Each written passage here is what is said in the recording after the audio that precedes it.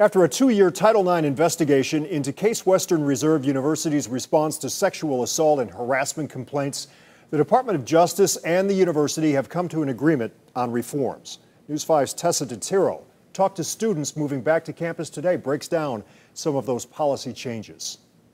The sidewalks at Case Western Reserve University busy with incoming freshmen. I'm studying international studies, which is pretty funny because this is an engineering school and I haven't met a single person who shares my major. While the students check out their new home away from home, the university finalized its plan for campus-wide reform.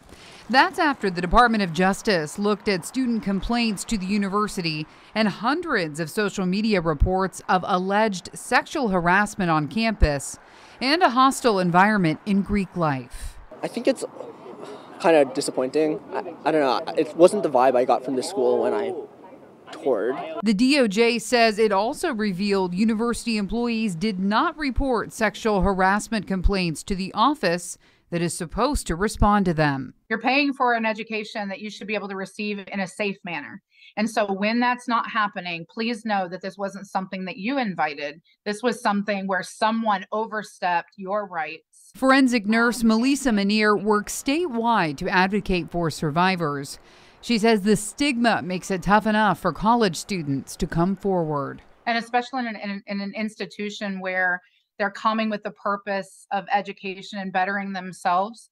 We should be held at the highest standards in those regards, and making sure that we let victims know that we hear you. Case Western says it's complying with the DOJ to improve its Title IX program.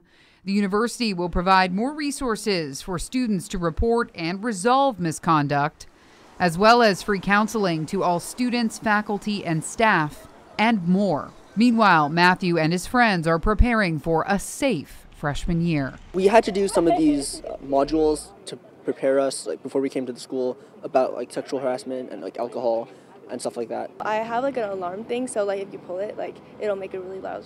It's not on me right now, but it is in my dorm. Tessa DeTiro, News 5.